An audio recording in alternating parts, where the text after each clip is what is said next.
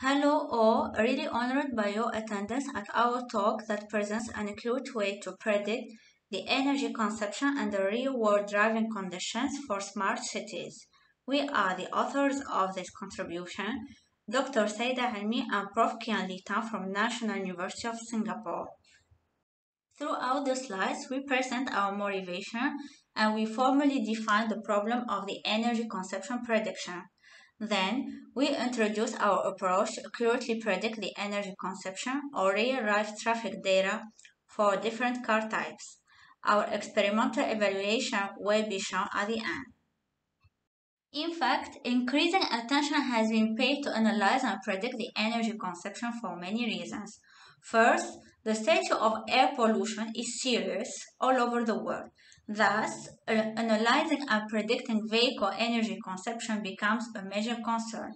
Second, the price of petrol has always been climbing upwards. Therefore, it is apparent that effective techniques for estimating energy consumption are essential. And finally, drivers of electric vehicles must make plans based on estimated energy consumption because they fear that their cars might run out of power and stop on the road. Therefore, the problem of energy consumption prediction has attracted many researchers' attention and been widely studied in intelligent transportation systems. But providing an accurate energy prediction is still very challenging because it is highly related to many factors. In our paper, we aim to predict the energy consumption in the near future related to each road segment in a large road network based on historical observations. For this end, we propose a deep neural network to provide accurate energy consumption prediction based on capturing contextual, spatial, and temporal patterns. To define our problem, we represent a city by a graph including a set of road segments R. And at one location, the energy consumption can be represented by the vector x, which is a sequence of energy consumption with n historical time slots. As the energy consumption at one location can be impacted by the traffic condition in nearby and faraway locations, we then designed a three-dimensional tensor x for all road segments and all time slots, recording energy consumption data for each road segment in a road network over time. The features of vehicles are recorded also in a three-dimensional tensor y, representing the features v of vehicles for all road segments over n time slots. The vehicle features include vehicle type, vehicle weight, engine configuration, and engine displacement. Each energy consumption data in the tensor x is given by a vehicle recorded in the tensor y. Add to that, since the energy consumption is directly affected by the speed, we use also a three-dimensional tensor z recording the speed s for all road segments over n time slots.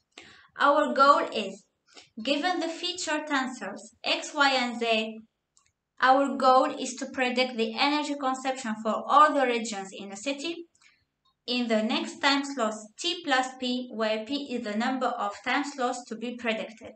This helps to make the decision about choosing the trip trajectory based not only on distance or travel time, but also on energy consumption. In the following, the architecture of the proposed model are described in details. Then we introduce the methodologies to extract several features such as vehicle spatial, speed, temporal, weather, and periodicity features. We finally propose how to fuse the outputs of all these patterns extraction to get the predicted energy consumption for all road segments for future time slots. The architecture of our model comprises four major components. A context extraction layer using an embedding layers to extract the static vehicle's features such as vehicle type, vehicle weight, engine configuration, and engine displacement. In our model, we deal with four vehicle types such as internal combustion engines vehicles, hybrid electric vehicles, and plug-in hybrid electric vehicles. The embedding layer is most commonly used for pure selection in the case of pre-trained word embedding, but it has much more to offer, especially dealing with categorical data in neural networks.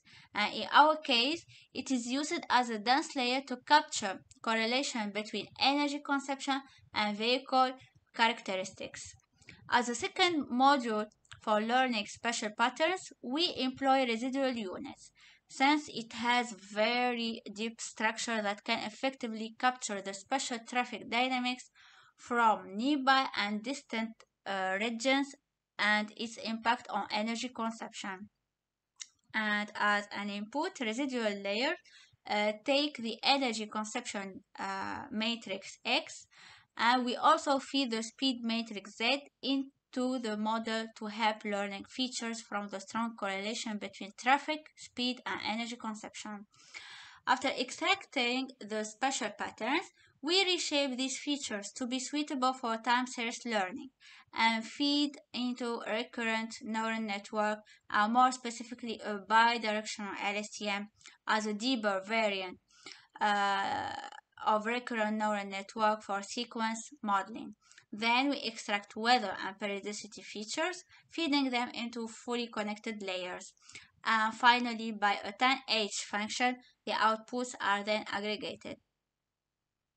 For extracting vehicle features, we use one hot encoding method to convert the static categorical data to a low-dimensional vector. One possible way to include the static vehicle data is to use a dense layer. However, each combination of road and time has one vehicle that recorded the energy consumption. An embedding layer efficiently uses lookup operation to match the energy data with static data. To extract spatial features, we consider the road network as a graph, where nodes are the intersections between road segments. This representation allows to model the correlation between road segments and construct the adjacent road matrix A. We then use the residual layers to capture the spatial correlations between energy consumed in each road segment and its adjacent road segment. The residual unit contains three combinations of lookup operation, convolution, and batch normalization. First, we feed the energy and speed matrices X and Z into the residual block.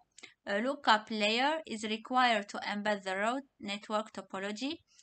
A stack of convolutions is used in a single residual unit to understand connections between locations with a far distance. We attempt batch normalization after convolution layer for faster training speed. Here we have more details about the lookup operation. In fact, given the energy consumption tensor X and the speed tensor Z, the topology of road network represented by the adjacent road matrix A is embedded. This operation aims to perform a lookup in the embedding matrix and return the embedding of A. An embedding matrix would look like a vector of energy consumption and speed values of the adjacent roads in A from the matrices X and Z. Second component of the residual unit, we use a 3D convolution layer to extract the features of spatial matrix. On top of the K residual units, we get the output tensor. We then reshape the output in the way of time sequence to feed into a recurrent neural network and get the tensor X prime. In addition to the spatial and temporal factors, the traffic and speed may be affected by many complex factors such as weather conditions, holidays, and periodicity, and thus the energy consumption may have the same patterns. We incorporate in our model these attributes by using one hot encoding method to convert categorical data to a low dimensional vector. And formally, a fully connected layer is adopted to extract weather and periodicity information and get the predicted energy regarding these two features. We then merge the outputs of the first two components with that of the weather and periodicity learning. Finally, with the h function, we get the predicted value at the tth time interval. For prediction, our model can be trained by minimizing mean squared error between the predicted energy consumption matrix and the true energy consumption values. In the following, we present our experimental evaluation. In our experiment, we used two datasets: the SPMD dataset that contains the driving records of 3,000 drivers in Ann Arbor, and the VE dataset that provides the rate of fuel and energy consumption time series data of various personal cars operated in Michigan, USA over a year. Here is a geographic heat map for the traces of the extracted road network in Michigan. We represent the road network as a directed graph composed of road segments and nodes. Each node is an intersection of two road segments. We then calculate the average energy consumption for each link at a particular hour.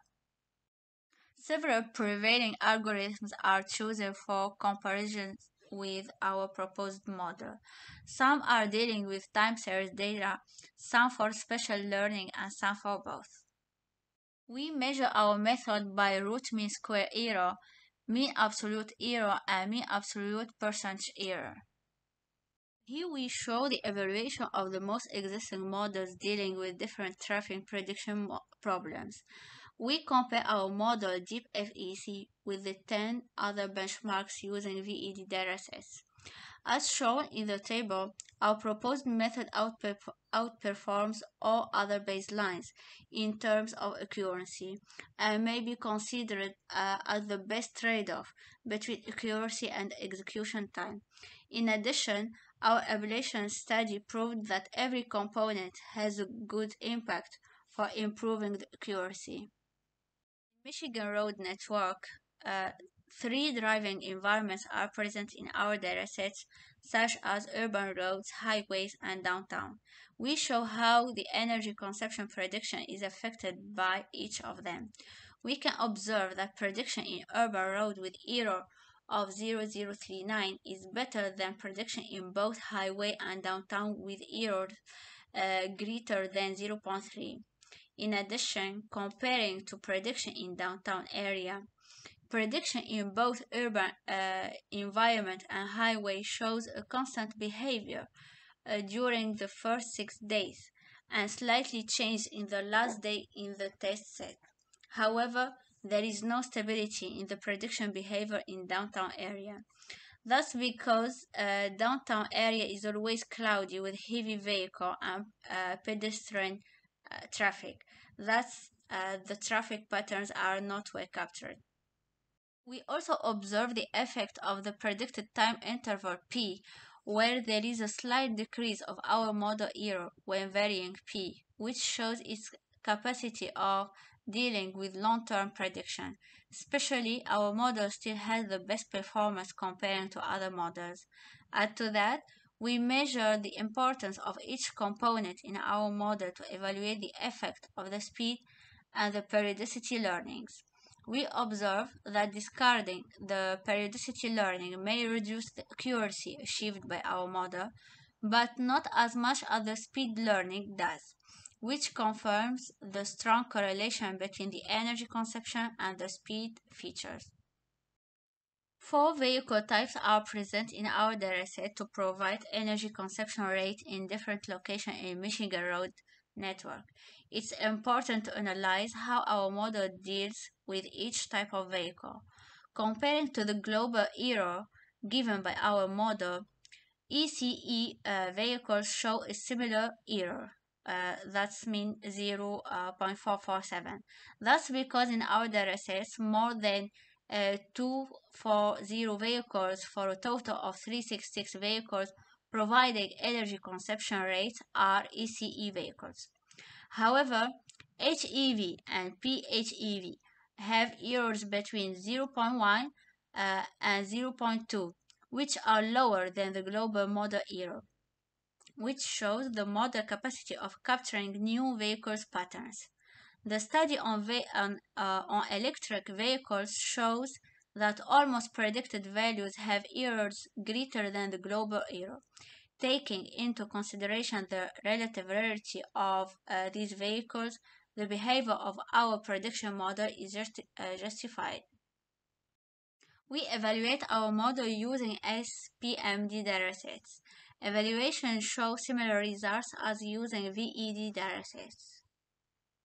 In this paper, we propose a novel deep learning-based energy consumption prediction method that can extract vehicle and spatial temporal features using an embedding layer, residual layers, and fully connected layers to capture several traffic patterns.